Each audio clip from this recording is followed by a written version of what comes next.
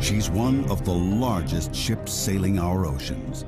She's as tall as a 10-story building. And in a year, she travels 2/3 the distance to the moon. Well, it's his job to keep out of my way, but he's not moving. In 12 months, she carries nearly 200,000 containers, a cargo worth $4.5 billion. Cargo that must be delivered intact and on time. Yet this huge ship has a crew of only 22 who have to be ready for any conditions, any emergency. All ship personnel to your boat station. See any lights?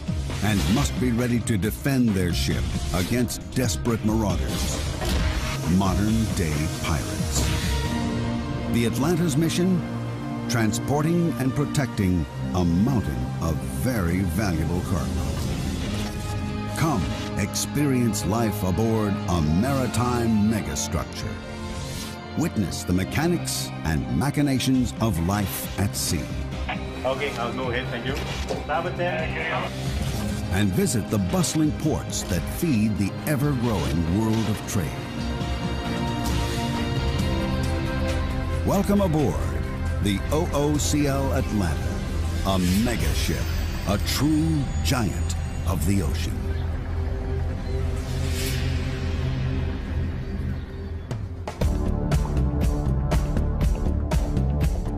The Atlanta is one of the latest and largest class of container ships. Known as Post-Panamax, she and her kind are too wide to sail through the Panama Canal. If she were a naval vessel, she'd be the equivalent of an aircraft carrier with a crew of several thousand men. The Atlanta has a crew of just 22, ranging from a handful of ordinary seamen who work to keep the Atlanta shipshape at all times. 5 engineers keep the ship's engines, power plants, and operating systems up and running. And a team of 4 officers work in shifts around the clock. Junior officers stand watch and keep a close eye on the weather.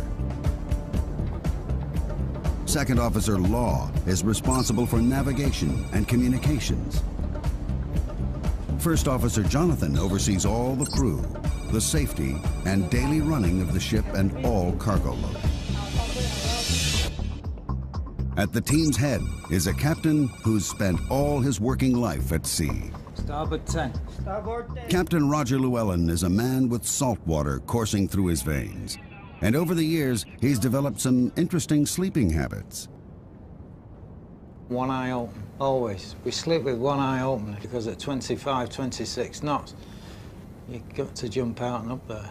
Up there is the bridge, and that's where the sailor who never sleeps has spent most of his last 30 years. He's sailed every ocean on the planet and visited every nation that borders the sea. Right now, the Atlanta is in the Malacca Straits, heading from Port Kelang, Malaysia to Singapore, then north to Hong Kong.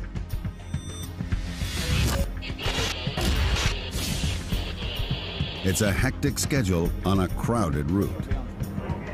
050. A lot of traffic not doing what they're supposed to do, a lot of traffic not reporting. So you've got to have eyes at the back of your head. You've got to keep an eye out for everything moving, especially small coastal traffic. We've got one here, not reported, you see. He's trying to get across the bow. When the Atlanta blows her horn, you'd be well advised to move out of her way. Her vital statistics are staggering.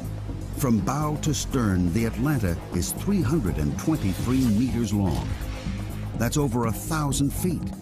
In fact, if you could tip the Atlanta up on her bow, she'd edge out the Eiffel Tower. The area of her top deck is greater than 2 football fields. Fully laden, the Atlanta weighs more than 300 jumbo jets.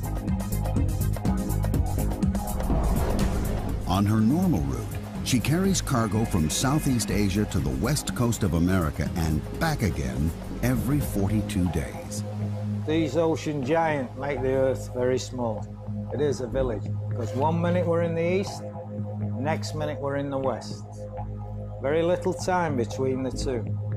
So we're constantly plying the world with manufactured goods.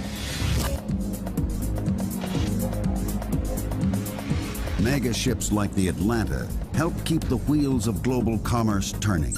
Over half the world's cargo is carried in containers. In 1 year, nearly 20 million containers are moved a total of 300 million times. It's a payload worth almost $5 trillion. The Atlanta may be loaded down, but she still has to be on time. She runs to schedule for thousands and thousands of miles. She'll arrive on time. In Singapore, containers are arriving from all around the region. Some have a date with the Atlanta. These transfers must be planned with military precision. It's a chain where a weak link means a cargo gets delayed, or even worse, lost. The bottom line, the cargo must be at port waiting when the Atlanta docks.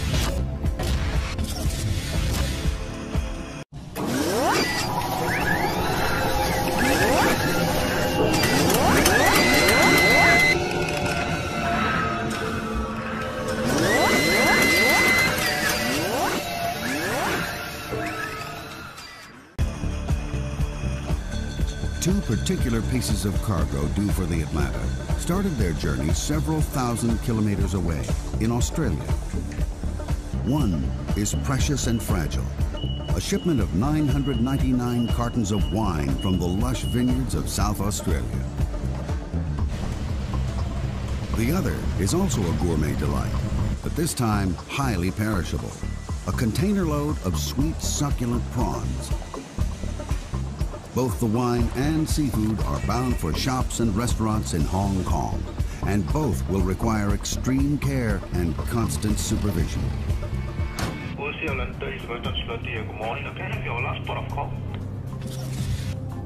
The Atlanta's due in Singapore in less than 24 hours, but there's a problem. Third mate. Yes, that's correct, over. Third mate. Yeah, OC Atlanta, the master here. I sent it yesterday and I sent it again this morning when I left Port Clyde. Port procedures are very strict. I give up. Without the right paperwork, ships can't enter a country's waters. Good mate, keep him there, tell him. Instead of the last 10 ports which you've already got, I'll just send you Port Clyde. Okay, no problem, no problem. Aye, aye. The captain must keep to schedule. He has 2,200 containers to move in Singapore. And he must get there on time. The Atlanta is steaming towards Singapore Harbor and the planned 2,200 container moves. This megaship is purpose-built for one thing only: to carry cargo. A mountain of cargo. All up, she can carry 8,063 20-foot containers. These are the lashing bars and the turnbuckles up. These are 20 foot. You can load 20s and you can load 40s, either or. But they still need lashing forward and aft to keep them fixed in position. Even though she hasn't yet reached her full load capacity, the captain still likes to check on the containers from the top to the very bottom. Where we are now, we're 13.6 metres underwater now. Down here, the containers are stacked 9 high. So they go 9 high, and then on deck, another 6 to 8 high. So roughly, we're stacking 17 high. From the very bottom of the stack, over 13 meters below the water, the containers rise over 44 meters. On land, it would look like a city block rising 10 stories. If laid end to end, those containers would stretch further than an Olympic marathon, nearly 50 kilometers. A little over 40 years ago, it was a different story.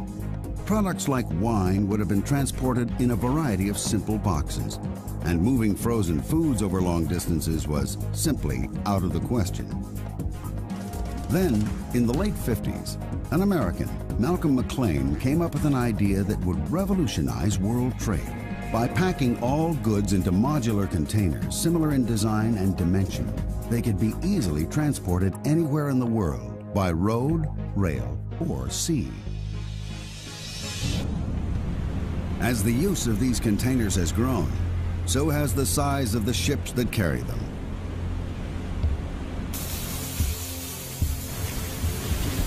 The Atlanta is one of 12 SX-class ships built for OOCL by the Samsung shipyard in Korea. It took over 8,000 workers nearly 9 months to build her, at a cost of over $150 million. She is the largest ship ever built when she was contract.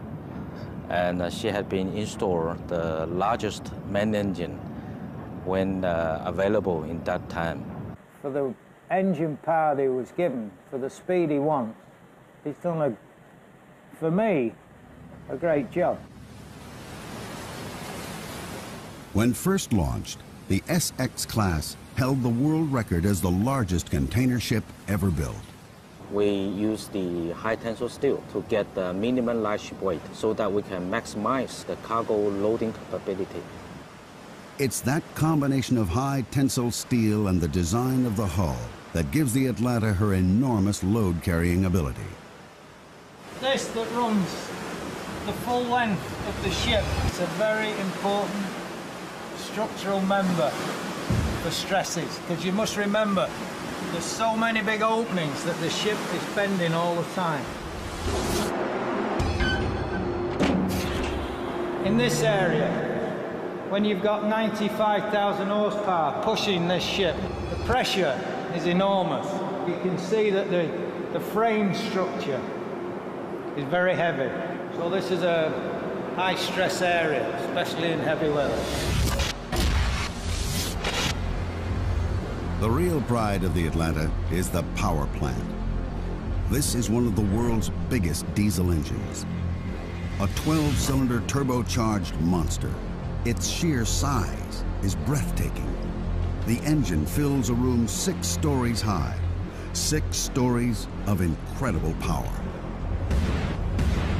The engine peaks at 104 revolutions per minute, but generates a mind-blowing 93,120 brake horsepower. That's over 700 times more power than an average family car.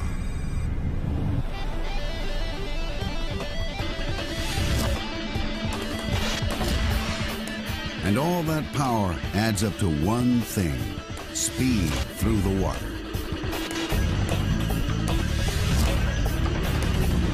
She can average nearly 25 nautical miles an hour. That's fast enough to water ski behind, as long as you can handle that huge stern wash. While at sea, the Atlanta can notch up over 570 nautical miles a day. But a speed like that comes at a price. This ship, she burns a lot of fuel. Full speed, she'll burn 230, 240 tons a day. That's a staggering 10 tons of diesel every hour the ship is underway. She may be thirsty, but she's also a clean engine. And that starts with clean fuel. A series of filters remove impurities before the diesel is pumped into a holding tank and heated to 129 degrees. Hot fuel and gas is an explosive mix.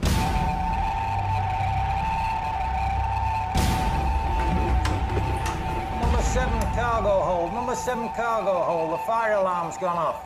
No other sound strikes fear into the heart of the mariner like the fire alarm. Starboard side, bay 1, starboard side. Let me know. A fire at sea can spell disaster.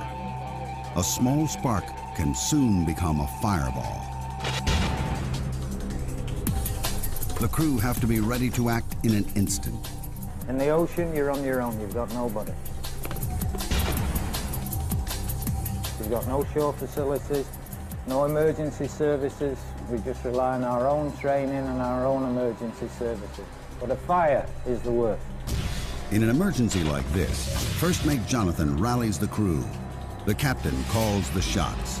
We are now proceeding forward for investigation. Aye, aye. On deck, please. Getting it right can mean the difference between survival and disaster. Both those are ready. Okay, I'm going to start the emergency fire pump. I got that. The crew have to work together closely. When the emergency pumps come on, they come on strong. Seawater is pumped onto a fire at a rate of over 4,000 liters per minute through high-pressure hoses. Training every Saturday afternoon, 2 hours of training every Saturday. We have fire drills, forward, galley, accommodation, all over the ship. Within a space of 3 months, we'll have covered every part of the ship in a fire drill. And 95% of all fires at sea are in the engine room. Meet me down at the CO2 room. The CO2 room. Do you read over? No copy. Each week, the Atlanta's crew carry out an intensive fire drill. A fire in the engine room is the most dangerous of all and cannot be fought with water. Fighting an engine room fire requires a different strategy. This room is filled with hundreds of bottles of carbon dioxide, which can be directed automatically to the engine room via a network of sprinkler systems, starving the fire of oxygen. The Atlanta has been powering her way towards Singapore, with Captain Llewellyn determined to keep her on schedule. The Atlanta's ability to maintain her top speed is thanks to her revolutionary propeller. This 85-ton, 6-bladed piece of molded alloy spinning at just 104 revolutions per minute provides enough thrust to drive her forward at 25 knots. Sitting behind that propeller is a huge rudder that plunges nearly 12 meters below the surface of the waves. It's roughly the same size as a double-decker bus. And with a surface area like that, the captain doesn't want it angled for too long.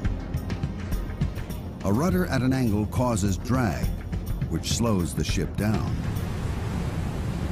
You need to keep the rudder movements to a minimum. So I like just to keep her within 1 degree on either side, but that depends on the sea conditions. Big swells, big following sea, you can't do that. At the moment, the sea conditions are perfect for steering a straight line to Singapore. ETA, 0700 hours.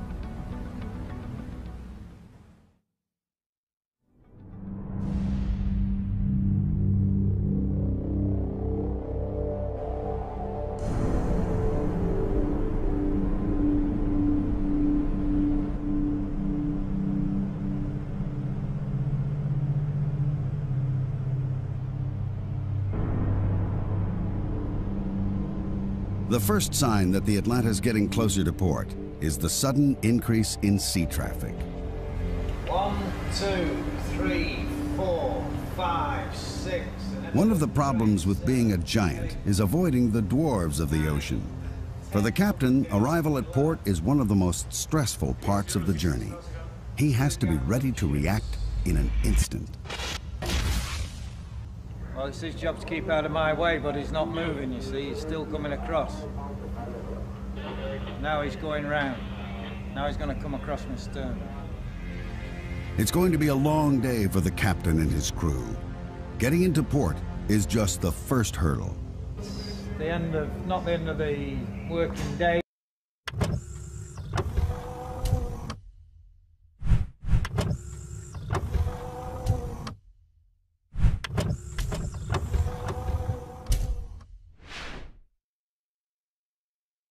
But it's because we got cargo work straight away after. But it's the end of the problems in the Singapore Straits, so we can relax a little. Engine tested head on astern. While the captain maneuvers the Atlanta carefully closer to port, 2,500 kilometers away, another key individual is frantically working behind the scenes. Eric Lee is the ship planner. At the head office in Hong Kong, he's using the latest in sophisticated cargo planning software. He calls all the shots when it comes to loading the Atlanta's 8,000 containers, and must make sure that every piece of cargo is ready and waiting. A miscalculation could prove costly. The worst thing is the ships is sitting at the terminal, berthing at the terminal without any work. We lost a lot. Eric isn't the only one who has to get his planning right. Captain Llewellyn must get to the port on time. But before he gets there, the busy waterways are going to get even busier. It's time to call in the assistance of a local expert, the pilot. Every harbor has its own secrets. Fast currents, changing tides, shallow waters. In a tricky maneuver, the Atlanta is about to pick up the man who knows these waters like the back of his hand. Samil Nair has been a pilot in Singapore port for over 20 years. Well, we trust him, but you got to watch what he's doing. So it's until you're actually tied up, you can't relax. Bringing this mega ship into dock is the most dangerous maneuver of any trip. Dead slow at the moment. The chain of command is strict and involves as many as 12 key individuals. Thank you, Balan. Basically, I'm working closely with the captain, ship's captain, and he's using my expertise in ship handling and local knowledge to get the ship alongside. 314, steady, sir. Thank you. Dead slow ahead. Dead slow ahead. Sea Labrador, Pilot Labrador. We've got a tug coming out there. It's going to be made fast at the stern on the port quarter. This tug is about 4,000 horsepower and it's a fairly big, powerful tug. So basically I'm going to swing the ship around to starboard and then backing down into the berth. Stop engines. Stop. Engine. With main engines stopped, the tugboat Labrador is tied to the stern of the Atlanta on the port side. Then it's dead slow ahead. Atlanta bridge, gangway ready. Okay, Tango 1, OCL. Tango 1. Will be starboard side, long side, bridge to bow, 249 meters. 249. Okay, I see one of your crane is down. Can you check on the crane, please? Okay. Bigger the ship, the smaller the space, pilot. Yep. The bigger the ship, the Yep. smaller the space. Stop engines. Stop engine. Okay, Labrador, increase the full power. Yeah. At the stern is the Labrador, a 4,000 horsepower tug. Up front, the Atlanta's huge electric-driven bow thruster adds another 3,350 horsepower. All up, the pilot has over 7,000 horsepower at his command. By combining the pull of the Labrador at the stern and the power of the bow thruster, the pilot cleverly spins the Atlanta into position. When the spinning is over, it's time for some precision parking. Okay, Labrador, slow the port, Labrador. It's the ultimate shoehorning exercise. Dead slow, hit. Dead slow. There's no margin for error. The Atlanta is 323 meters long. She's being parked in a space with only meters to spare. Stop engines. Stop engine. What have you got forward now? How much? What about 5 meters? 5 meters, is that all? So keep the after spring slack. Don't give it up. Keep your spring slack as we come astern. Even though they perform this operation hundreds of times a year, it's a tense time for all the crew. All the way on your forward spring now. All the way forward. 2 meters, 2 meters. Should be on the road in a minute.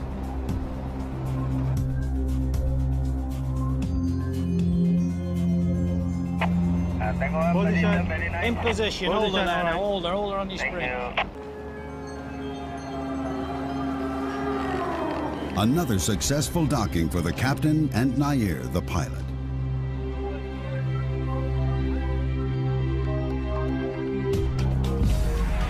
And the moment the Atlanta docks, things swing into action as the trucks line up for loading and unloading. Singapore is one of the largest container terminals in the world, handling 17% of the world's total container trade. In 2004, over 20 million 20-foot containers pass through the port of Singapore. For every single ship, every minute in port counts.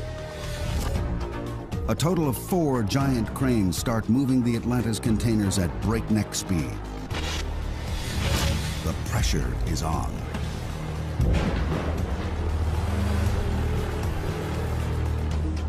The Atlanta has 2,200 containers that need to be moved, and the captain's hoping it can be done in under 20 hours. This is where Eric's cargo planning is really put to the test. He has to pre-plan every move and allocate each container a specific position on the ship. No container should be moved twice. Double handling wastes time and money. So containers due to be unloaded at the next port must be stacked close to the top, while a container bound for America needs to be stacked deeper in the hold. The other major concern is keeping the ship balanced during loading. Too much weight on either side of the ship could put it in danger of capsizing.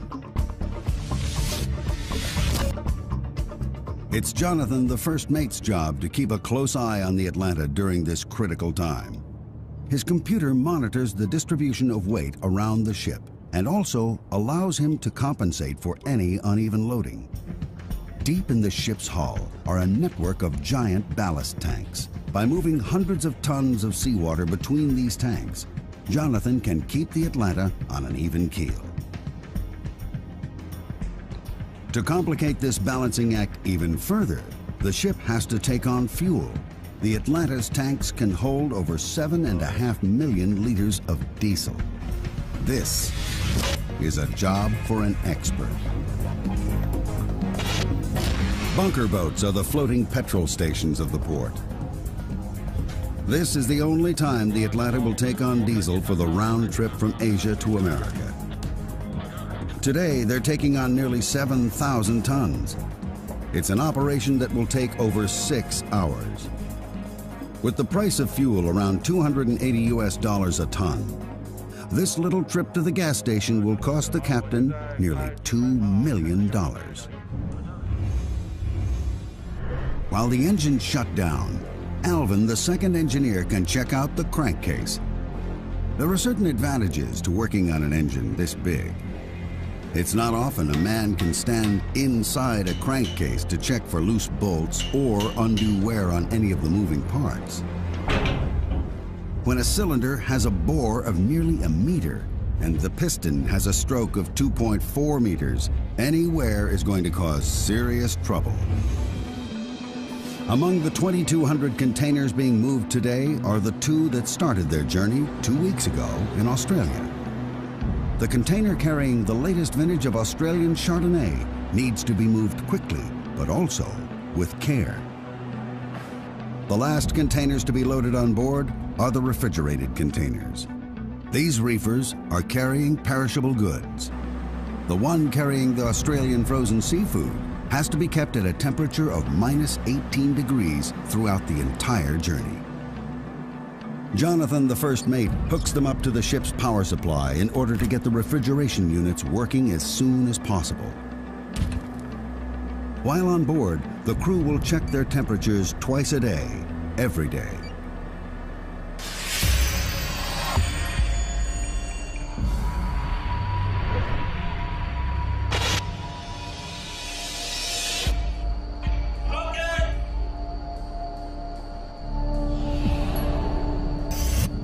Below decks, the crew go on a manhunt.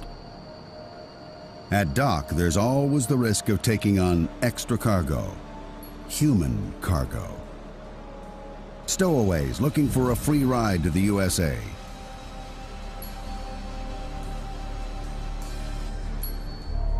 Stowaways have been known to climb mooring ropes at night and are sometimes even hiding inside the containers. If they get on board, they pose a real security threat.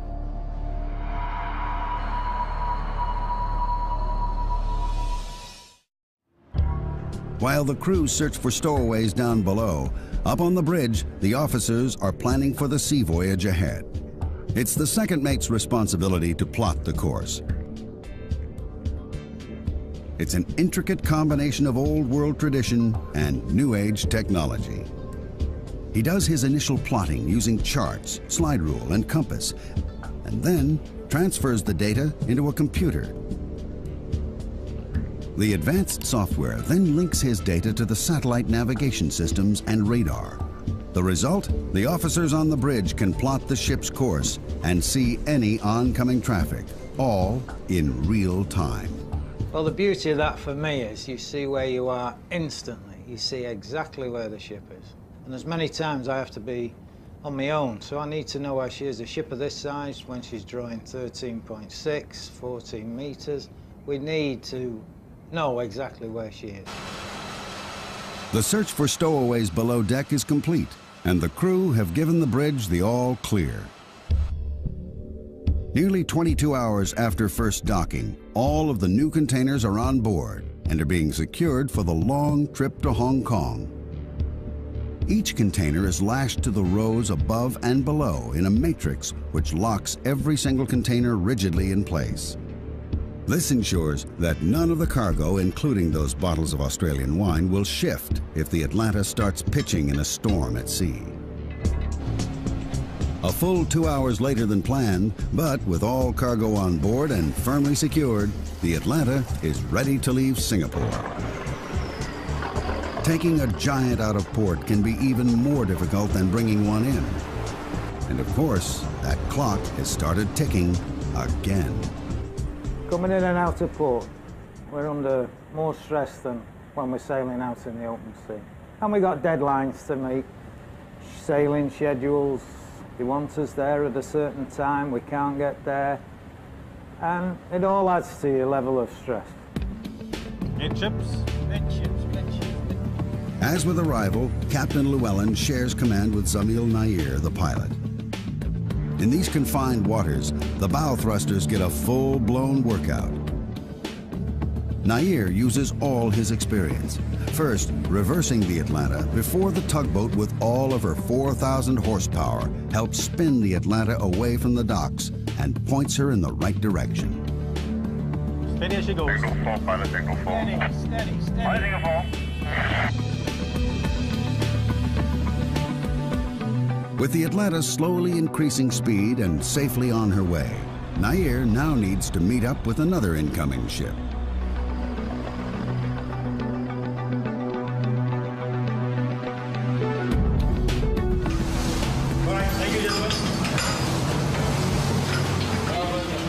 It's a transfer that involves a hair-raising climb, followed by a brave leap to the pilot boat, all at a speed of over 8 knots. One slip could be his last.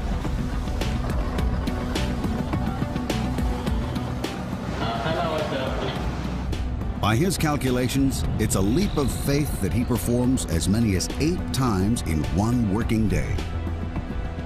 Once the Atlanta is out in open waters, Captain Llewellyn resumes sole command of his megaship. It will take the Atlanta 2.5 days to sail to Hong Kong from Singapore, traveling a distance of over 1,460 nautical miles. That's a lot of time at sea.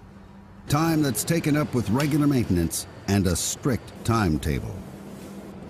You must have a routine. You're keeping yourself ready and waiting for the next challenge. Once a week, Captain Llewellyn, the first mate, and the bosun carry out inspections of every section of the Atlanta's living quarters. Home entertainment here, Chief Mate. Home from home. Home from home. For the captain, the Giant can only run efficiently if attention is paid to every tiny detail. That applies to every inch of the ship. While the crew's quarters are checked, the crew themselves have their own inspections to carry out. Electricity is crucial for all the ship's operating systems. The engineers are responsible for keeping all 5 3,000 kilowatt generators running smoothly. Without them, the Atlanta would be dead in the water. The refrigerated containers also rely on electricity. The crew have to check the temperature of every single reefer twice a day. It's a full-time job to keep perishables like the Australian seafood in tip-top condition. And guess what? The Atlanta can carry over 700 of these refrigerated units. Although the Atlanta is surrounded by water, none of it, of course, is drinkable. Every drop of fresh water on board is made by turning seawater into drinking water. The ship's desalination plant can treat 30,000 liters a day, but it has to be cleaned regularly. Salt builds up on plates, which have to be stripped, cleaned, and put back into operation quickly.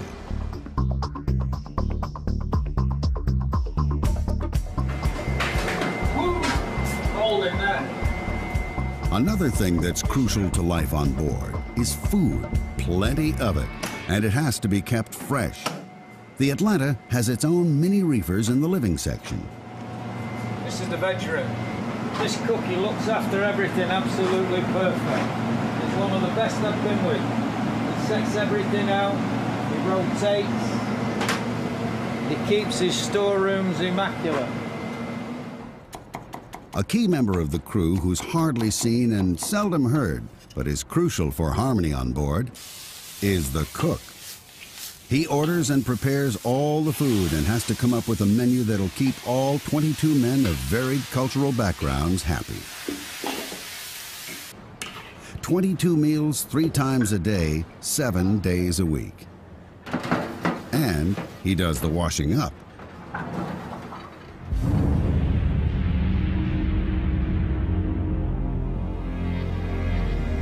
For the captain, sharing meals with the crew is about far more than just the food. One of the beauties is to bring them all together, to sit down and eat together. And you make them feel part of the team. If you don't have a team, you can forget this life. You must work as a team. If there's ever a time when a good team spirit is needed, it's tonight. The ship is entering dangerous waters. The security level has been raised.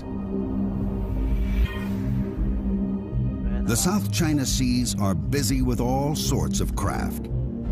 Many are small fishing boats, miles from shore. Some, however, may not be at all interested in fishing. Pirates trawl these waters, looking for the ultimate catch. Heading on 308, sir. Well, they're there. You don't know where they are, but they're there. They're watching all the time. So it's a threat. We know that threat. Official figures show there can be 3 pirate attacks every 2 weeks in these waters. Third mate, I've got 2 targets here. And these guys that come aboard, if they can get aboard, they're ruthless. They'll kill for the US dollar. Modern pirates don't wear eye patches and don't carry daggers between their teeth. Today, they carry machine guns, AK-47s and M16s, and travel in high-powered speedboats. 252, 3 miles. We're a soft target, we're easy. We're not armed, we're just easy. They know that. Starboard 20. Starboard 20. Hello aft, hello aft. Bridge number 1 mechanic reporting. Yeah, this is Bridget. We've got a target now. He's moving at 32 knots. He's coming down the port side. If you see anything, let me know. This is the captain. All crew members to your pirate stations. All crew members to your pirate stations. The crew have to be ready to defend their ship. The pirates have one of 2 aims, either to take the crew hostage, or more commonly, to steal any money or valuables that might be on board. The pirates' strategy? Attack the ship's blind spot. They head for the aft deck. This is the lowest part of the ship and the most vulnerable. As I'm taking evasive action now, I'm going port 20. I'm going port 20. Midships, midship. If the captain can't outmaneuver the marauders, their only defense, high-pressured water cannons. Their only hope? Washing the attackers into the sea before the pirates can get aboard.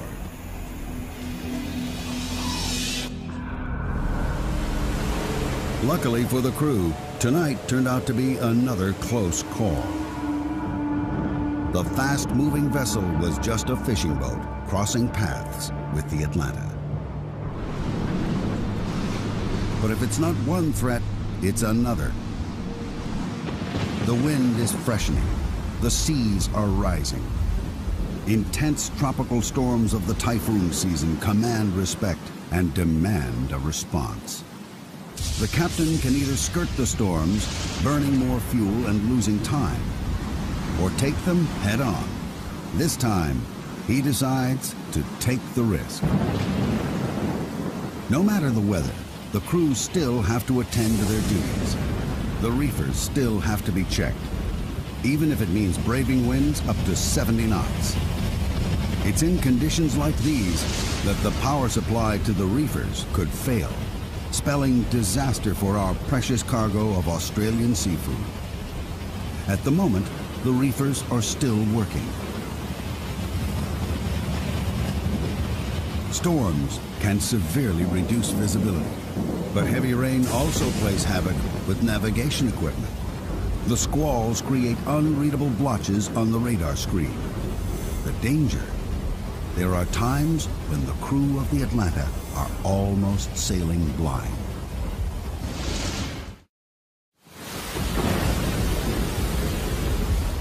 The Atlanta is weathering the storm, which is losing intensity.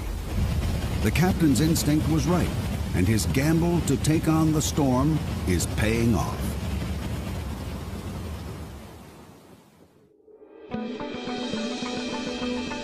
But now, she still has to make Hong Kong by midnight. The rest of her journey depends on it.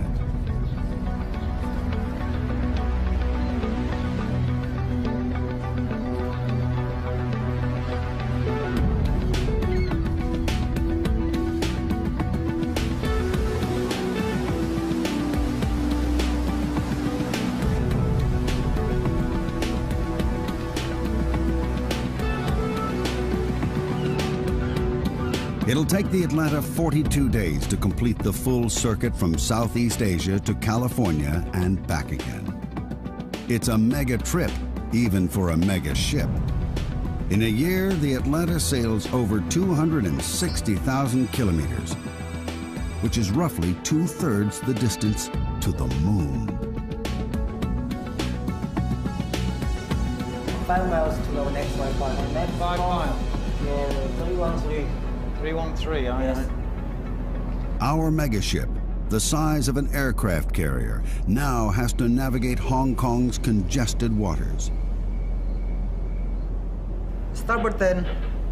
At night, the bridge is not only the brains of the ship, it also becomes the Atlanta's eyes and ears. 350, 2 miles. Stopped. When a vessel registers on the Atlanta's radar, it's identified by a number, and its direction and speed can be tracked by those watching from the bridge. It's another crucial piece of technology that helps a mega ship maneuver gracefully into a mega port.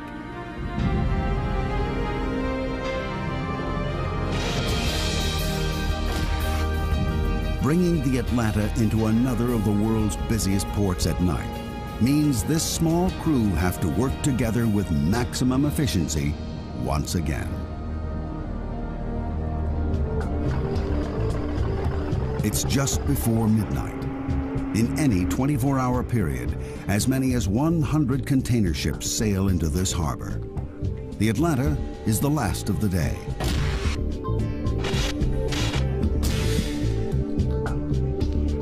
As at all the ports on the Atlanta's route, space at the dock is tight. Container ships bustle for space in this incredibly congested harbor. In a year, over 22,000 container ships move over 20 million 20-foot containers through this port. Once alongside, the winches take up the slack. The last thing anyone wants is 2 megaships wrestling for space. After more than 2 weeks of travel, this is the final destination for 2 particular pieces of cargo. The reefer containing the Australian prawns is whisked off the ship. Not far behind is the container packed with 999 cartons of Australian wine.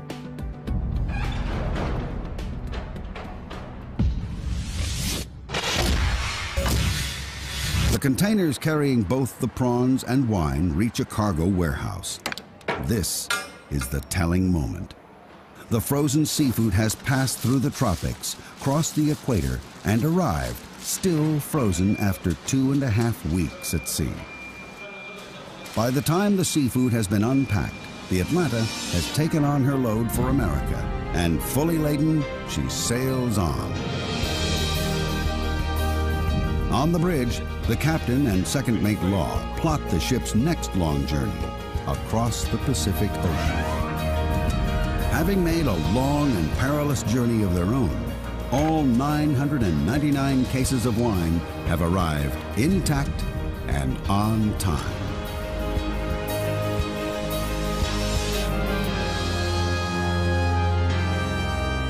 In a year, the Atlanta will carry over 185,000 containers at an estimated value of over $4.5 billion.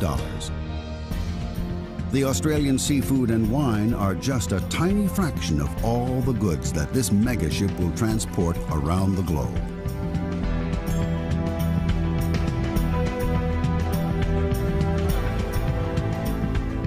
The Atlanta won't dock in California for another 10 days, giving some of the crew a chance.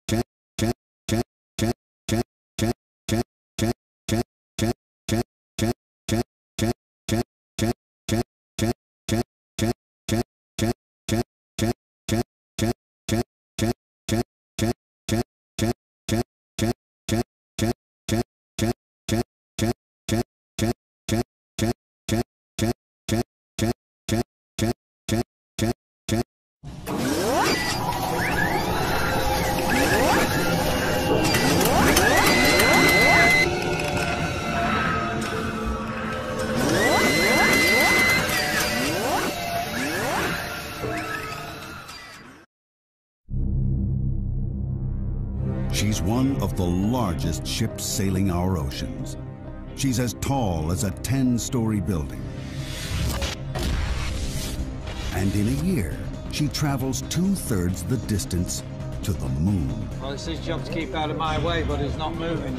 In 12 months, she carries nearly 200,000 containers, a cargo worth $4.5 billion, cargo that must be delivered intact and on time.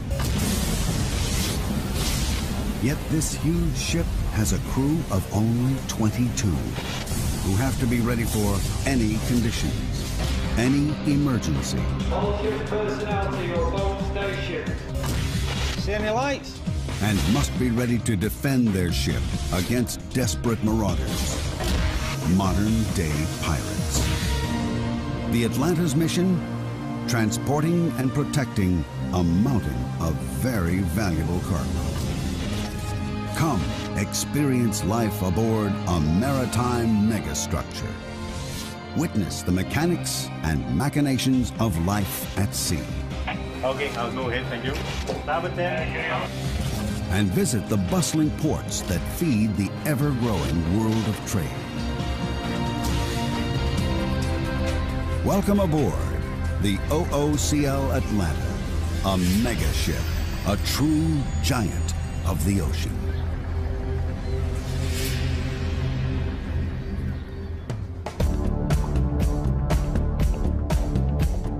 The Atlanta is one of the latest and largest class of container ships.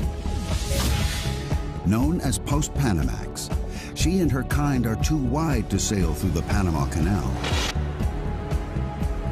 If she were a naval vessel, she'd be the equivalent of an aircraft carrier with a crew of several thousand men. The Atlanta has a crew of just 22, ranging from a handful of ordinary seamen who work to keep the Atlanta shipshape at all times, 5 engineers keep the ship's engines, power plants, and operating systems up and running. And a team of 4 officers work in shifts around the clock. Junior officers stand watch and keep a close eye on the weather. Second Officer Law is responsible for navigation and communications. First Officer Jonathan oversees all the crew, the safety and daily running of the ship and all cargo load. At the team's head is a captain who's spent all his working life at sea. Starboard 10. Starboard 10. Captain Roger Llewellyn is a man with salt water coursing through his veins. And over the years, he's developed some interesting sleeping habits. One eye open, always. We sleep with one eye open because at 25, 26 knots, you've got to jump out and up there. Up there is the bridge, and that's where the sailor who never sleeps has spent most of his last 30 years. He's sailed every ocean on the planet and visited every nation that borders the sea. Right now, the Atlanta is in the Malacca Straits, heading from Port Kelang, Malaysia, to Singapore, then north to Hong Kong.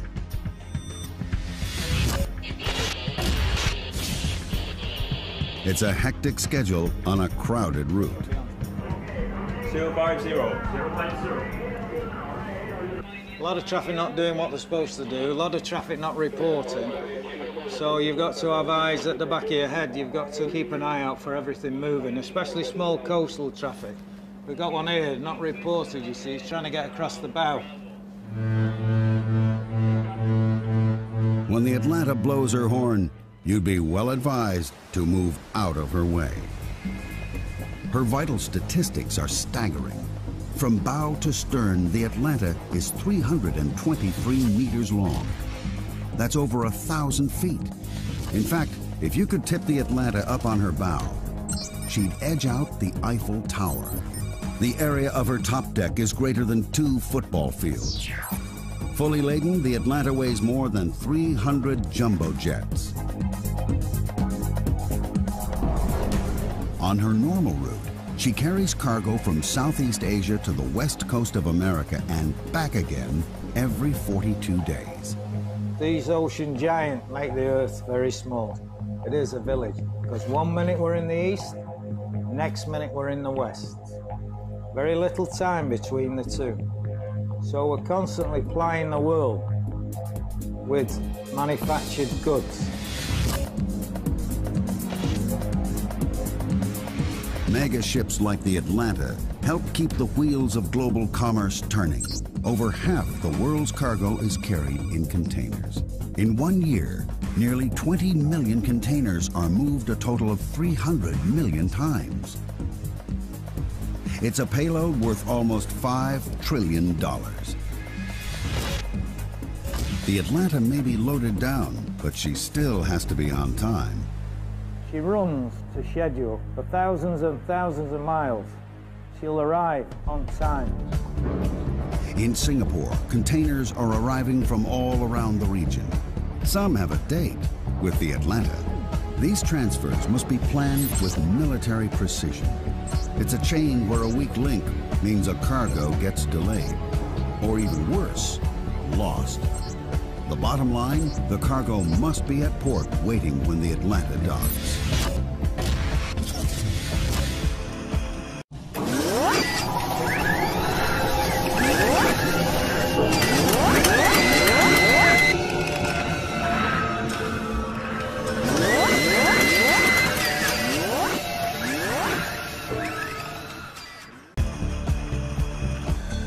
Two particular pieces of cargo due for the Atlanta started their journey several thousand kilometers away in Australia.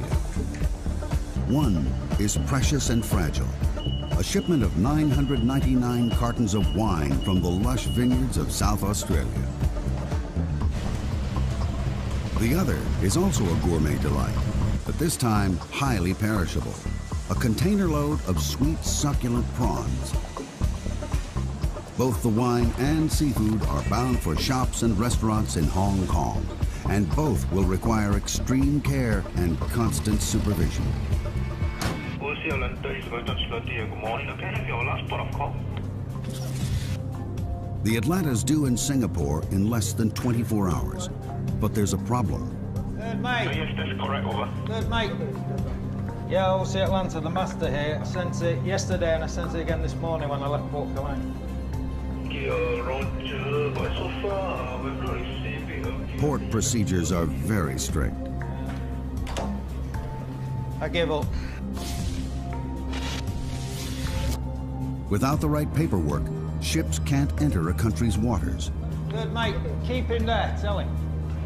Instead of the last 10 ports, which you've already got, I'll just send you Port Caliente.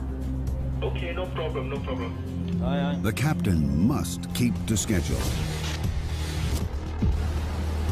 He has 2,200 containers to move in Singapore. And he must get there on time. The Atlanta is steaming towards Singapore Harbor and the planned 2,200 container moves. This megaship is purpose-built for one thing only: to carry cargo. A mountain of cargo.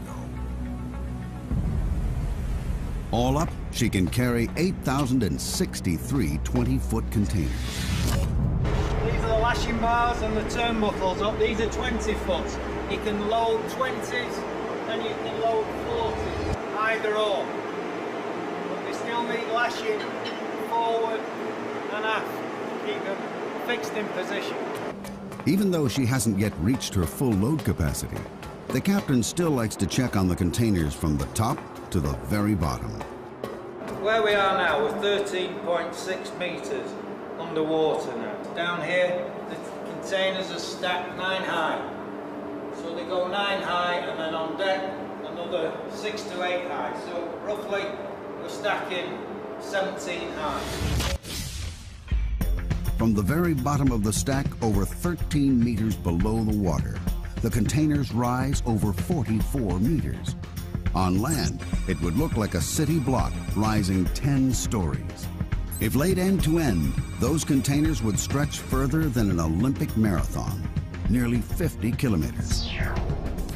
A little over 40 years ago, it was a different story.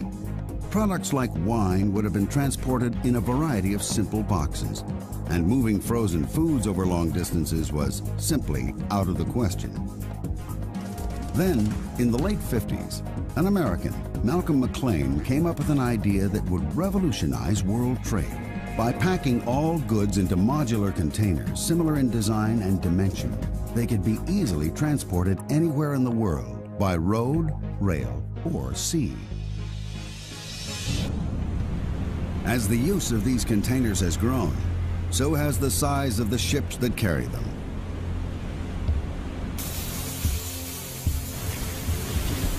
The Atlanta is one of 12 SX-class ships built for OOCL by the Samsung shipyard in Korea.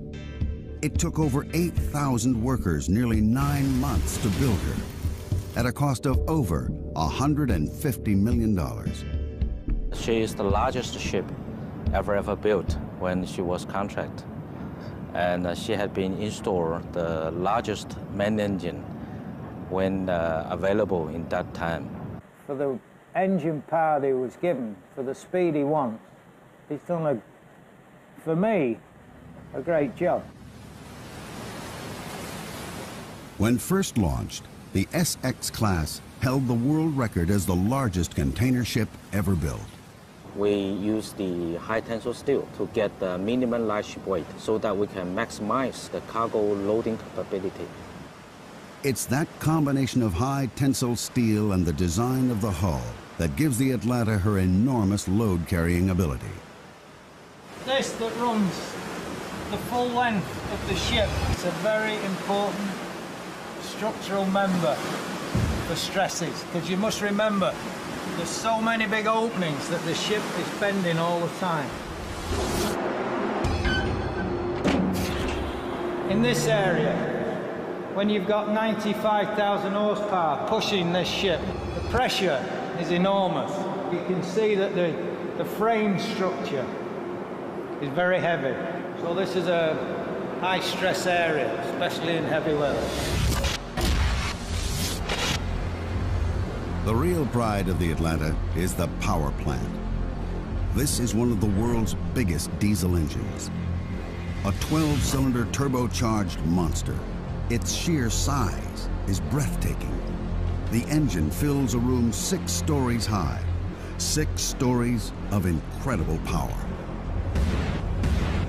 The engine peaks at 104 revolutions per minute, but generates a mind-blowing 93,120 brake horsepower. That's over 700 times more power than an average family car.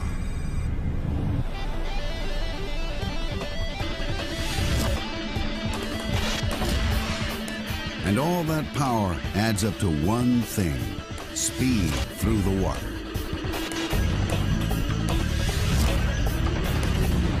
She can average nearly 25 nautical miles an hour.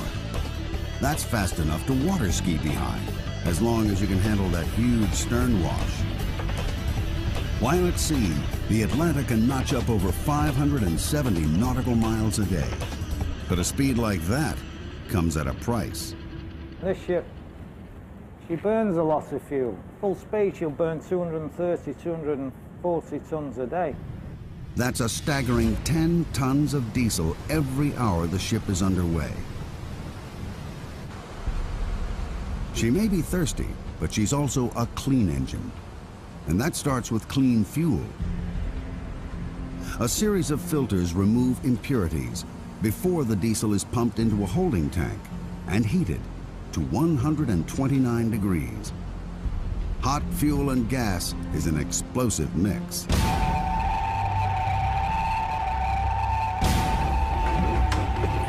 Number 7 cargo hold, number 7 cargo hold, the fire alarm's gone off. No other sound strikes fear into the heart of the mariner like the fire alarm. Starboard side, bay 1, starboard side. Let me know. A fire at sea can spell disaster. A small spark can soon become a fireball. The crew have to be ready to act in an instant. In the ocean, you're on your own. You've got nobody. We've got no shore facilities, no emergency services. We just rely on our own training and our own emergency services. But a fire is the worst. In an emergency like this, First Mate Jonathan rallies the crew. The captain calls the shots.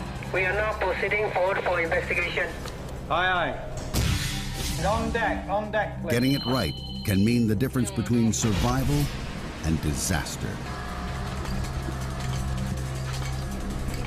Both those are ready. Okay, I'm going to start the emergency fire pump. I got that. The crew have to work together closely. When the emergency pumps come on, they come on strong. Seawater is pumped onto a fire at a rate of over 4,000 liters per minute through high-pressure hoses. Training every Saturday afternoon, 2 hours of training every Saturday. We have fire drills, forward, galley accommodation, all over the ship. Within a space of 3 months, we'll have covered every part of the ship in a fire drill. And 95% of all fires at sea are in the engine room. Meet me down at the CO2 room. The CO2 room. You read over? No copy. Each week, the Atlanta's crew carry out an intensive fire drill. A fire in the engine room is the most dangerous of all and cannot be fought with water. Fighting an engine room fire requires a different strategy. This room is filled with hundreds of bottles of carbon dioxide, which can be directed automatically to the engine room via a network of sprinkler systems, starving the fire of oxygen.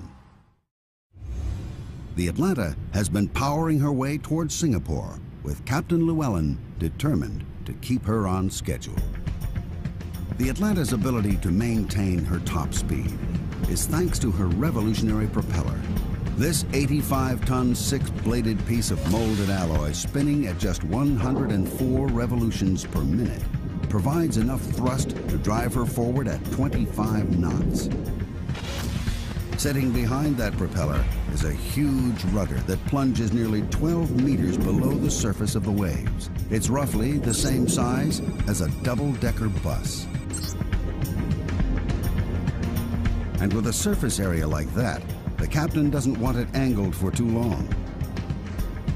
A rudder at an angle causes drag, which slows the ship down. You need to keep the rudder movements to a minimum. So I like just to keep her within 1 degree on either side, but that depends on the sea conditions. Big swells, big following sea, you can't do that. At the moment, the sea conditions are perfect for steering a straight line to Singapore. ETA, 0700 hours.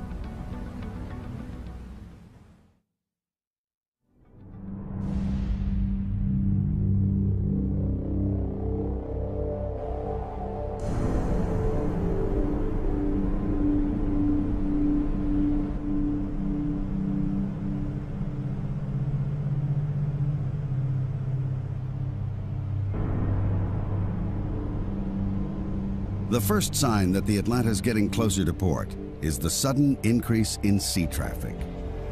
1, 2, 3, 4, 5, 6. One of the problems with being a giant is avoiding the dwarves of the ocean. For the captain, arrival at port is one of the most stressful parts of the journey. He has to be ready to react in an instant. Well, it's his job to keep out of my way, but he's not moving, you see. He's still coming across. Now he's going round. Now he's going to come across my stern. It's going to be a long day for the captain and his crew. Getting into port is just the first hurdle. It's the end of, not the end of the working day.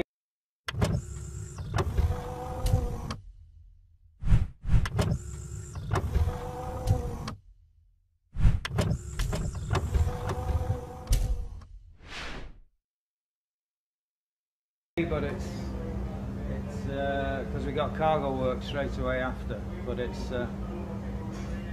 the end of the problems in the Singapore Strait, so we can relax a little. Engine tested head and stern. While the captain maneuvers the Atlanta carefully closer to port, 2,500 kilometers away, another key individual is frantically working behind the scenes. Eric Lee is the ship planner. At the head office in Hong Kong, he's using the latest in sophisticated cargo planning software. He calls all the shots when it comes to loading the Atlanta's 8,000 containers, and must make sure that every piece of cargo is ready and waiting. A miscalculation could prove costly. The worst thing is the ship is sitting at the terminal, berthing at the terminal without any work. We lost a lot. Eric isn't the only one who has to get his planning right. Captain Llewellyn must get to the port on time. But before he gets there, the busy waterways are... She's one of the largest ships sailing our oceans. She's as tall as a 10-story building. And in a year, she travels 2/3 the distance to the moon. Well, it's his job to keep out of my way, but he's not moving. In 12 months, she carries nearly 200,000 containers, a cargo worth $4.5 billion, cargo that must be delivered intact and on time. Yet this huge ship has a crew of only 22, who have to be ready for any conditions, any emergency. All ship personnel to your boat station. See any lights? And must be ready to defend their ship against desperate marauders, modern-day pirates. The Atlanta's mission? Transporting and protecting a mountain of very valuable cargo. Come, experience life aboard a maritime megastructure. Witness the mechanics and machinations of life at sea. Okay, I'll go ahead, thank you. Starboard there. And visit the bustling ports that feed the ever-growing world of trade. Welcome aboard the OOCL Atlanta, a mega ship, a true giant of the ocean.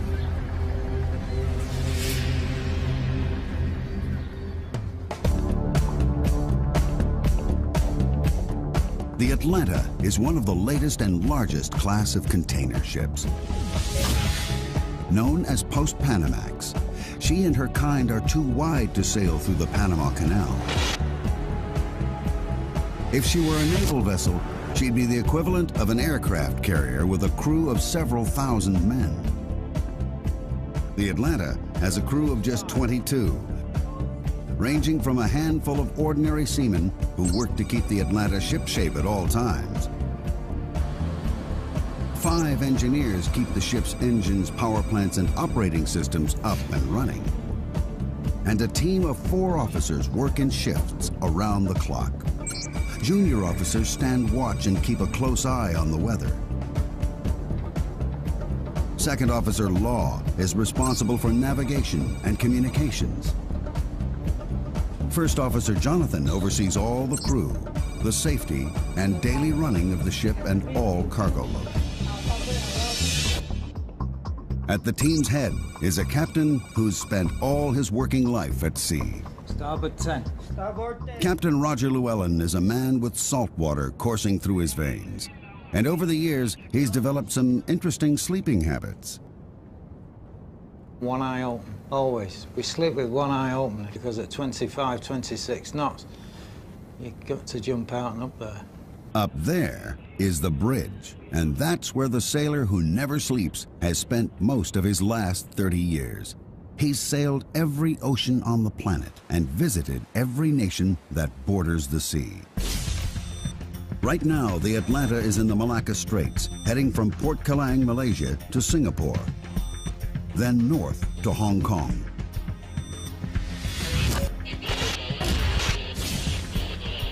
It's a hectic schedule on a crowded route. 050. A lot of traffic not doing what they're supposed to do, a lot of traffic not reporting. So you've got to have eyes at the back of your head. You've got to keep an eye out for everything moving, especially small coastal traffic. We've got one here, not reported, you see. He's trying to get across the bow. When the Atlanta blows her horn, you'd be well advised to move out of her way. Her vital statistics are staggering. From bow to stern, the Atlanta is 323 meters long. That's over 1,000 feet. In fact, if you could tip the Atlanta up on her bow, she'd edge out the Eiffel Tower. The area of her top deck is greater than 2 football fields. Fully laden, the Atlanta weighs more than 300 jumbo jets. On her normal route, she carries cargo from Southeast Asia to the west coast of America and back again every 42 days. These ocean giants make the Earth very small.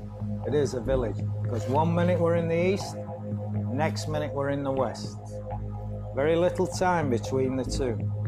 So we're constantly plying the world with manufactured goods. Mega ships like the Atlanta help keep the wheels of global commerce turning. Over half the world's cargo is carried in containers. In 1 year, nearly 20 million containers are moved a total of 300 million times. It's a payload worth almost $5 trillion. The Atlanta may be loaded down, but she still has to be on time. She runs to schedule for thousands and thousands of miles. She'll arrive on time. In Singapore, containers are arriving from all around the region. Some have a date with the Atlanta.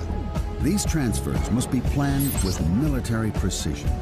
It's a chain where a weak link means a cargo gets delayed, or even worse, lost.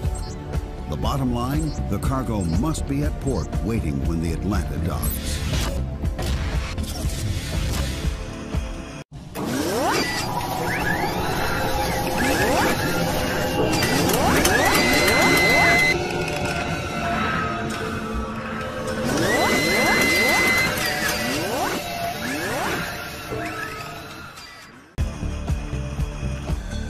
Two particular pieces of cargo due for the Atlanta started their journey several thousand kilometers away in Australia. one is precious and fragile. A shipment of 999 cartons of wine from the lush vineyards of South Australia. The other is also a gourmet delight, but this time highly perishable. A container load of sweet, succulent prawns. Both the wine and seafood are bound for shops and restaurants in Hong Kong, and both will require extreme care and constant supervision. Good morning. Can I have your last port of call? The Atlanta's due in Singapore in less than 24 hours, but there's a problem. Good, mate. Yes, that's correct, over. Good, mate. Yeah, OC Atlanta, the master here. I sent it yesterday and I sent it again this morning when I left Port Cologne. Roger, but so far we've not received it. Port procedures are very strict.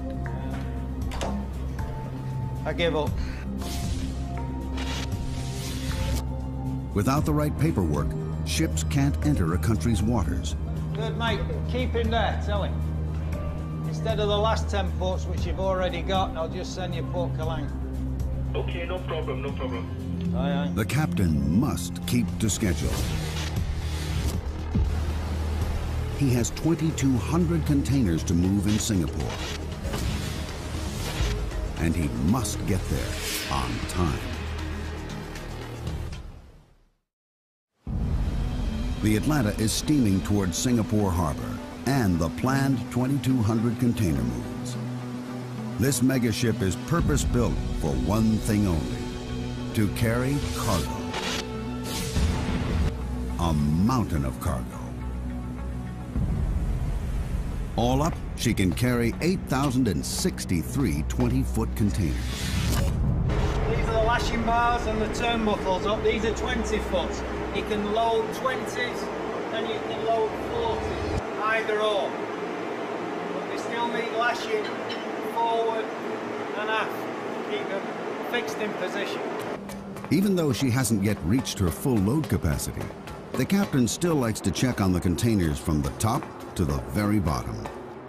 Where we are now, we're 13.6 metres underwater now. Down here, the containers are stacked 9 high.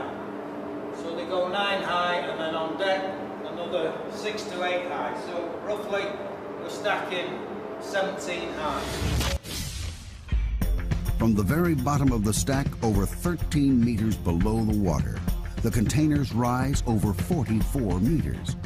On land, it would look like a city block rising 10 stories. If laid end to end, those containers would stretch further than an Olympic marathon, nearly 50 kilometers. A little over 40 years ago, it was a different story. Products like wine would have been transported in a variety of simple boxes, and moving frozen foods over long distances was simply out of the question. Then, in the late 50s, an American, Malcolm McLean, came up with an idea that would revolutionize world trade. By packing all goods into modular containers, similar in design and dimension, they could be easily transported anywhere in the world by road, rail, or sea. As the use of these containers has grown, so has the size of the ships that carry them.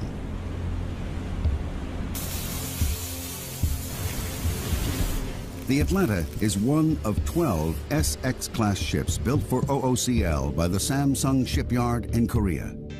It took over 8,000 workers nearly 9 months to build her, at a cost of over $150 million. She is the largest ship ever built when she was contract. And she had been installed the largest main engine when available in that time. For the engine power that he was given, for the speed he wants, he's done, for me, a great job. When first launched, the SX class held the world record as the largest container ship ever built. We use the high tensile steel to get the minimum light ship weight so that we can maximize the cargo loading capability. It's that combination of high tensile steel and the design of the hull that gives the Atlanta her enormous load-carrying ability. This that runs the full length of the ship. It's a very important structural member for stresses, because you must remember there's so many big openings that the ship is bending all the time. In this area, when you've got 95,000 horsepower pushing this ship, the pressure is enormous. You can see that the frame structure is very heavy. So this is a high stress area, especially in heavy weather. The real pride of the Atlanta is the power plant. This is one of the world's biggest diesel engines. A 12-cylinder turbocharged monster. Its sheer size is breathtaking. The engine fills a room 6 stories high. 6 stories of incredible power. The engine peaks at 104 revolutions per minute, but generates a mind-blowing 93,120 brake horsepower. That's over 700 times more power than an average family car.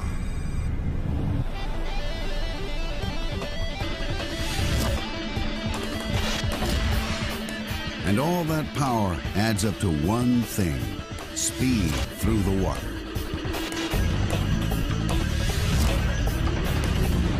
She can average nearly 25 nautical miles an hour. That's fast enough to water ski behind, as long as you can handle that huge stern wash. While at sea, the Atlanta can notch up over 570 nautical miles a day. But a speed like that comes at a price. This ship, she burns a lot of fuel. Full speed, she'll burn 230, 240 tons a day. That's a staggering 10 tons of diesel every hour the ship is underway. She may be thirsty, but she's also a clean engine. And that starts with clean fuel. A series of filters remove impurities before the diesel is pumped into a holding tank and heated to 129 degrees. Hot fuel and gas is an explosive mix.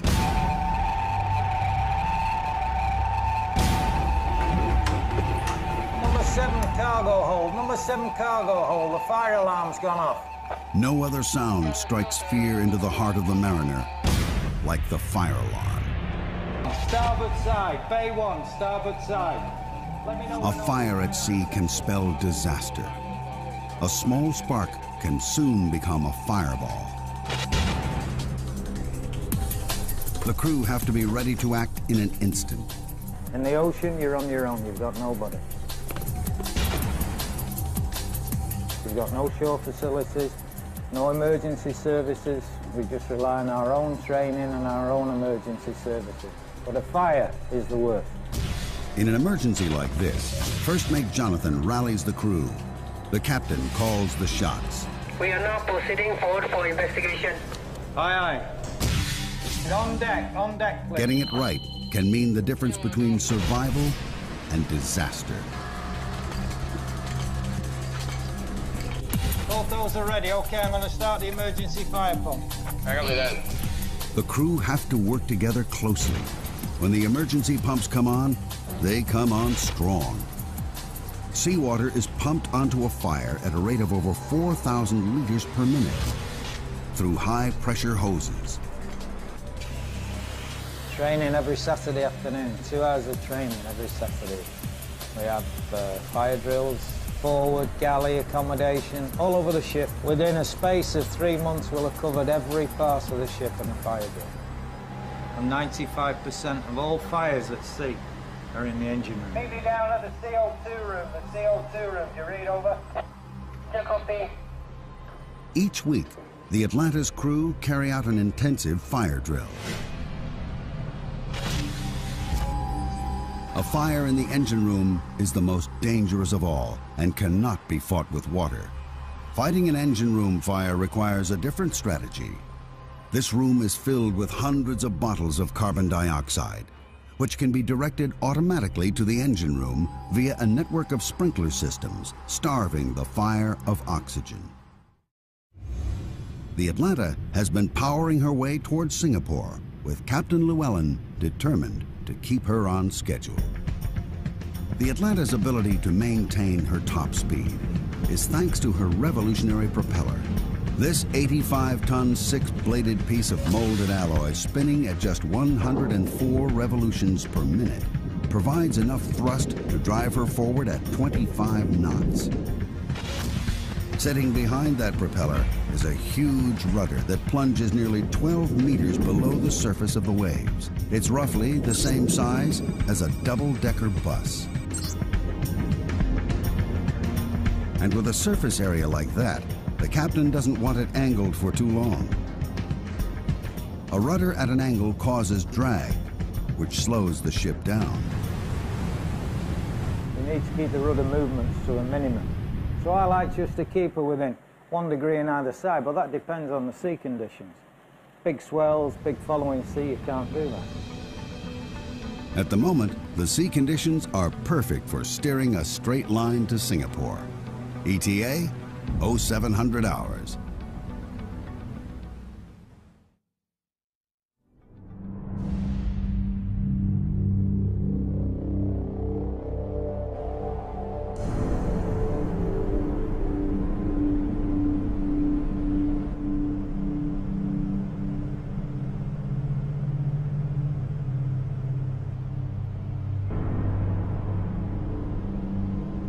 The first sign that the Atlanta's getting closer to port is the sudden increase in sea traffic. 1, 2, 3, 4, 5, 6. One of the problems with being a giant is avoiding the dwarves of the ocean. For the captain, arrival at port is one of the most stressful parts of the journey. He has to be ready to react in an instant.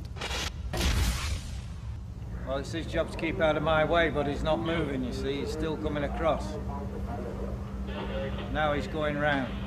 Now he's going to come across my stern. It's going to be a long day for the captain and his crew. Getting into port is just the first hurdle. It's the end of, not the end of the working day.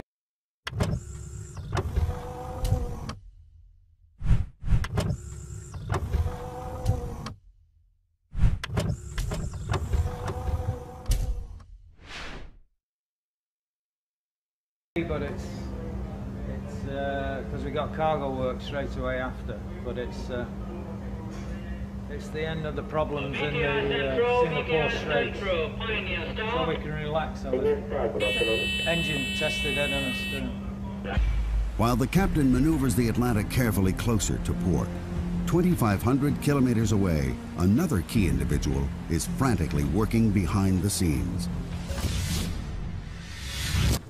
Eric Lee is the ship planner. At the head office in Hong Kong, he's using the latest in sophisticated cargo planning software. He calls all the shots when it comes to loading the Atlanta's 8,000 containers, and must make sure that every piece of cargo is ready and waiting. A miscalculation could prove costly. The worst thing is the ship is sitting at the terminal, berthing at the terminal without any work. We lost a lot. Eric isn't the only one who has to get his planning right. Captain Llewellyn must get to the port on time.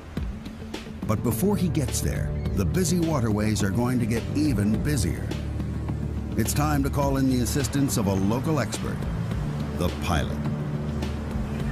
Every harbor has its own secrets. Fast currents, changing tides, shallow waters. In a tricky maneuver, the Atlanta is about to pick up the man who knows these waters like the back of his hand. Zamil Nair has been a pilot in Singapore port for over 20 years. Well, we trust him, but you got to watch what he's doing. So it's until you're actually tied up, you can't relax. Bringing this mega ship into dock is the most dangerous maneuver of any trip. Dead slow at the moment. The chain of command is strict and involves as many as 12 key individuals. Thank you, Balan. Basically, I'm working closely with the captain, ship's captain, and he's using my expertise in ship handling and local knowledge to get the ship alongside. 314, steady, sir. Thank you. Dead slow ahead. Dead slow ahead. Sea Labrador, Pile Labrador. We've got a tuck coming out there. It's going to be made fast at the stern on the port quarter. This tuck is about 4,000 horsepower and it's a fairly big, powerful tuck. So basically I'm going to swing the ship around to starboard and then backing down into the berth. Stop engines. Stop engine. With main engines stopped, the tugboat Labrador is tied to the stern of the Atlanta on the port side. Then it's dead slow ahead. Atlanta bridge, gangway ready. Okay, Tango 1, OCL. Tango 1. Will be starboard side, long side, bridge to bow, 249 meters. 249. Okay, I see one of your crane is down. Can you check on the crane, please? Okay. The bigger the ship, the smaller the space, pilot. Yep. The bigger the ship, the Yep. smaller the space. Stop engines. Stop engine. Okay, Labrador, increase the full power. Yeah. At the stern is the Labrador, a 4,000 horsepower tug. Up front, the Atlanta's huge electric-driven bow thruster adds another 3,350 horsepower. All up, the pilot has over 7,000 horsepower at his command. By combining the pull of the Labrador at the stern and the power of the bow thruster, the pilot cleverly spins the Atlanta into position. When the spinning is over, it's time for some precision parking. Okay, Labrador, slow to port, Labrador. It's the ultimate shoehorning exercise. Dead slow, hit. That's slow. There's no margin for error. The Atlanta is 323 meters long. She's being parked in a space with only meters to spare. Stop engines. Stop engine. What have you got for it now? How much? About 5 meters. 5 meters, is that all? So keep the after spring slack. Don't heave it up. Keep your spring slack as we come astern. Even though they perform this operation hundreds of times a year, it's a tense time for all the crew. All the way on your forward spring now. All the way forward. 2 meters, 2 meters. Should be on the road in a minute.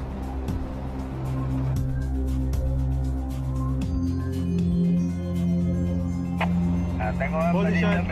In position, hold her Position, there now, all hold her on your spring.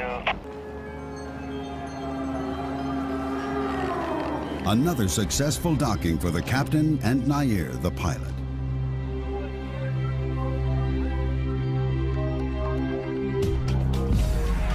And the moment the Atlanta docks, things swing into action as the trucks line up for loading and unloading.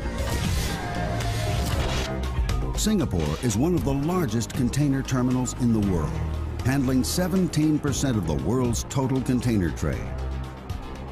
In 2004, over 20 million 20-foot containers passed through the port of Singapore. For every single ship, every minute in port counts. A total of 4 giant cranes start moving the Atlanta's containers at breakneck speed.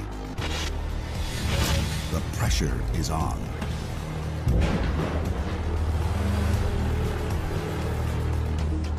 The Atlanta has 2,200 containers that need to be moved, and the captain's hoping it can be done in under 20 hours. This is where Eric's cargo planning is really put to the test. He has to pre-plan every move and allocate each container a specific position on the ship. No container should be moved twice. Double handling wastes time and money. So containers due to be unloaded at the next port must be stacked close to the top, while a container bound for America needs to be stacked deeper in the hold. The other major concern is keeping the ship balanced during loading. Too much weight on either side of the ship could put it in danger of capsizing. It's Jonathan, the first mate's job, to keep a close eye on the Atlanta during this critical time. His computer monitors the distribution of weight around the ship and also allows him to compensate for any uneven loading. Deep in the ship's hull are a network of giant ballast tanks. By moving hundreds of tons of seawater between these tanks, Jonathan can keep the Atlanta on an even keel. To complicate this balancing act even further, the ship has to take on fuel. The Atlanta's tanks can hold over 7.5 million liters of diesel. This is a job for an expert. Bunker boats are the floating petrol stations of the port. This is the only time the Atlanta will take on diesel for the round trip from Asia to America. Today, they're taking on nearly 7,000 tons. It's an operation that will take over 6 hours. With the price of fuel around $280 a ton, this little trip to the gas station will cost the captain nearly $2 million. While the engine's shut down, Alvin, the second engineer, can check out the crankcase. There are certain advantages to working on an engine this big. It's not often a man can stand inside a crankcase to check for loose bolts or undue wear on any of the moving parts. When a cylinder has a bore of nearly 1 meter and the piston has a stroke of 2.4 meters, any wear is going to cause serious trouble. Among the 2,200 containers being moved today are the 2 that started their journey 2 weeks ago in Australia. The container carrying the latest vintage of Australian Chardonnay needs to be moved quickly, but also with care. The last containers to be loaded on board are the refrigerated containers. These reefers are carrying perishable goods. The one carrying the Australian frozen seafood has to be kept at a temperature of -18 degrees throughout the entire journey. Jonathan, the first mate, hooks them up to the ship's power supply in order to get the refrigeration units working as soon as possible. While on board, the crew will check their temperatures twice a day, every day.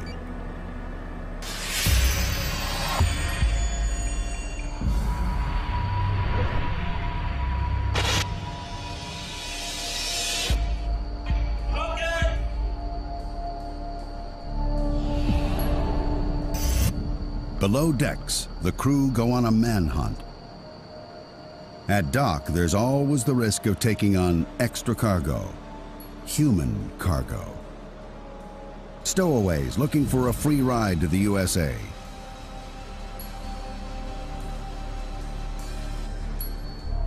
Stowaways have been known to climb mooring ropes at night and are sometimes even hiding inside the containers.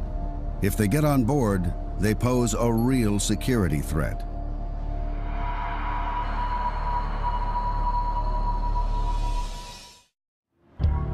While the crews search for stowaways down below, up on the bridge, the officers are planning for the sea voyage ahead. It's the second mate's responsibility to plot the course. It's an intricate combination of old world tradition and new age technology.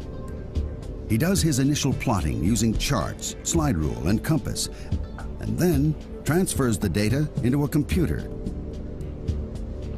The advanced software then links his data to the satellite navigation systems and radar. The result? The officers on the bridge can plot the ship's course and see any oncoming traffic, all in real time. Well, the beauty of that for me is you see where you are instantly. You see exactly where the ship is. And there's many times I have to be on my own, so I need to know where she is. A ship of this size, when she's drawing 13.6, 14 meters, we need to know exactly